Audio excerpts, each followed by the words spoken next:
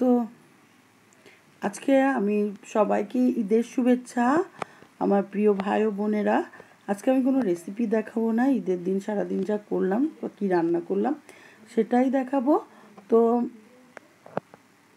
বিরিয়ানি রান্না করেছিলাম। বিরিয়ানি রান্নার রেসিপি তো আমার অনেকবারই আমার চ্যানেলে আছে। যারা আমার পুরনো সাবস্ক্রাইবার তারা ভিউয়ার্স তারা তো দেখেছেন। তো ওটা ডেসক্রিপশন, কেউ দেখতে চাইলে ডেসক্রিপশন বক্সে তার লিঙ্কস দিয়ে দিব। এই যে বাসমতি চাল দিয়ে বিফ কাচ্চি বিরিয়ানি রান্না করেছিলাম মোগলাই স্বাদে, অনেক মজা হয়েছিল। এই জন্য সেভাবে দেখালাম না, জাস্ট মিলালাম কিভাবে পোলাও আর মাংসটা সেটাই দেখাচ্ছি।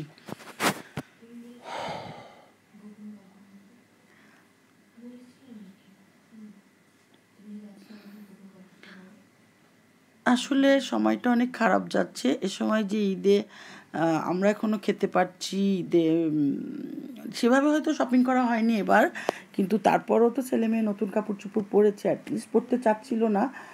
কারণ ঈদে নামাজ নাই, ঈদের জামাত করে নামাজ পড়ে আসলেই না মনে হয় ঈদ।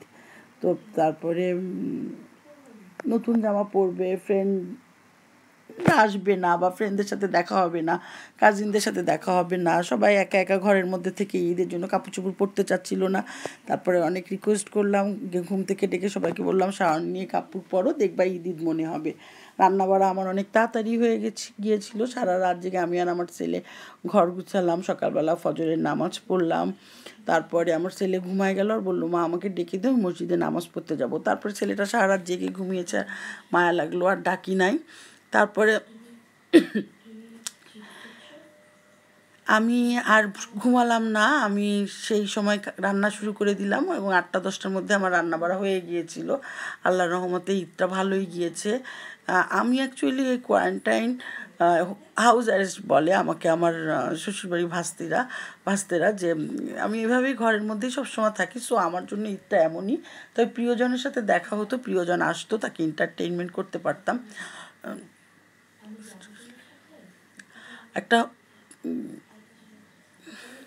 এটা একটা মিসিং আমার জন্য, ব্রাড মিসিং। তবে প্রিয়জনকে খাবার পাঠিয়ে দিয়েছি, যাকে সাধ্যমতো পাঠানো যায়, এবং যাকে দেখা হয়নি তার জন্য খাবারও রেখে দিয়েছি। তো এভাবে ঈদটা কেটে গেল। আল্লাহর রহমতে অনেক ভালো কেটেছে, আল্লাহ অনেক ভালো রেখেছেন। এবং প্রতিটা রান্না এত মজা হয়েছিল, ছেলে মেয়ে খেয়ে যখন ভালো বলেছে, আমার হাজবেন্ড যখন খেয়ে ভালো বলেছেন, সত্যি তখন খুব ভালো লেগেছে। মেয়ে হয়ে আসার আগে আমি মাওয়াটা দেই, দুধ চিনি আর ঘি একসাথে করে ওটা ঘন করে উপর থেকে দিয়ে দিই, আর অল্প একটু জাফরানের রং দেই, যাতে কয়েকটা চাল, পুরো ভাতটা না, কয়েকটা চাল ওর ভিতরে লাল লাল হয়, দেখতে খুব ভালো লাগে বিরিয়ানিটা। এই যে সেমাই রান্না করছি, আমি রেসিপি দেখালাম না, জাস্ট দেখেন দুধটা পুরো যখন মালাইয়ের মতো ঘন হয়ে আসছে তখন আমি সেমাই দিয়ে দিয়েছি। আর আমি কিন্তু সেমাই ঘি দিয়ে ভাজি না, আর এই যে হয়ে আসার আগে একটু ঘি দিলাম, কারণ অ্যারোমাটা থাকে ঘিয়ের এবং দেখতে খুব সুন্দর লাগে। সেমাইটাও মজা হয়েছিল। আসলে কোনো কিছুরই রেসিপি দেখাচ্ছি না, আপনারা যদি কমেন্ট করে জানতে চান, আমি রেসিপি দেখতে চান, অবভিয়াসলি দেখাবো। আপনারা সুইট কমেন্ট করতে ভুলবেন না, আপনাদের কমেন্ট পড়তে আমার খুব ভালো লাগে। তো আপনারা জানালে অবশ্যই দেখাবো। যারা এখনও আমার চ্যানেলটা সাবস্ক্রাইব করেননি, নতুন, তারা আমার চ্যানেলটা সাবস্ক্রাইব করবেন। আর যারা অলরেডি সাবস্ক্রাইব করেছেন তাদের জন্য অনেক অনেক ভালোবাসা, এবং আমাকে এত দূর এগিয়ে আনার জন্য যারা সাহায্য করেছেন তাদের কাছে আমি কৃতজ্ঞ। যতটুকুই এসেছি ছোট্ট একটা জায়গায়, তারপরেও আমার মনে হয় যতটুকু করেছি সেটার জন্য উপরে আল্লাহর রহমত, তারপরে আপনারা আমার পাশে ছিলেন দেখেই আমার এতটুকু সম্ভব হয়েছে।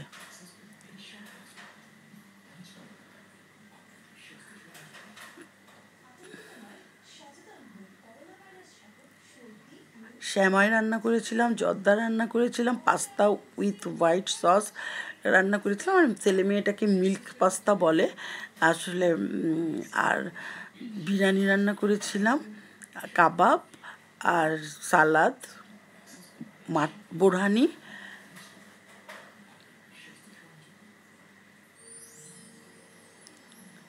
সব কিন্তু আমি ঈদের দিন আর সকালেই করেছি, কিন্তু সুন্দর আমার 10টার মধ্যে হয়েছে। বিরিয়ানির মশলা বাটা, পেঁয়াজ বেরেস্তা করা, পেঁয়াজ কাটা, সালাদ কাটা, আলু কাটা, মাংস তো কাটা লাগেনি, ধুয়ে চড়িয়ে দিয়েছিলাম মাখিয়ে। আর এই যে সেমাইটার লাস্ট লুক। এবার সেমাইটা নামিয়ে ফেলবো। এই কেকটা হচ্ছে খুলনায় আমার বার্থডে সেলিব্রেট করেছিল আমার ভাস্তিরা, ওদের খুব মিস করছিলাম, তাই কেকের ছবিটা আপনাদের সাথে শেয়ার করলাম। ভিডিওটাও ছিল, আপনাদের সাথে দিতে পারিনি যেহেতু আমার ছেলে মেয়ে কখন ডিলিট করে ফেলছে জানি না। আর এই শাহি জর্দার রেসিপিটা আমি আপনাদের দেখাবো, এটা দেখতে না চাইলেও দেখাবো। আর তারপর আমার ছেলে মেয়ে যে কাপড় চোপড় পরার পরে কিছু ছবি তুলছে, সেগুলো শেয়ার করলাম। ভাই বোন আমাকেও ডাকলো, আমিও গেলাম, বললাম চলো খেয়ে নিই। তারপরে ওরা অনেকক্ষণ পর আসলো। ছেলে মেয়ে তো খেতেই চায় না, ওদের তো পুটে কেটে খাওয়াতে যায়। আমার মেয়ে আবার শাড়ি পরলো, ওর ভাই ছবি তুলে দিল। তারপরে মেয়ের এই নতুন নতুন ড্রেস পরার পর একটু মনটা ভালো হয়েছিল, নাহলে গোসল করছিল না, শাওয়ার না নিয়ে আমার পাশে বসেছিল।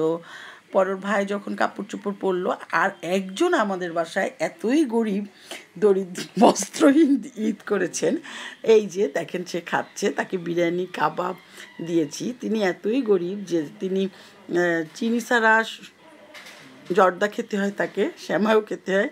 পাশে ছেলেও অবশ্য শার্ট খুলে ফেলেছে, কারণ ডাইনিং স্পেসেতে এসি নাই, তো খুব গরম লাগছিল। সে বলে গরম, তারপর আবার বিরিয়ানি খাবে, তো সে শার্ট খুলেই তারা খেতে বসেছিল। তো সবাই ভালো থাকবেন, সুস্থ থাকবেন, আল্লাহ হাফেজ।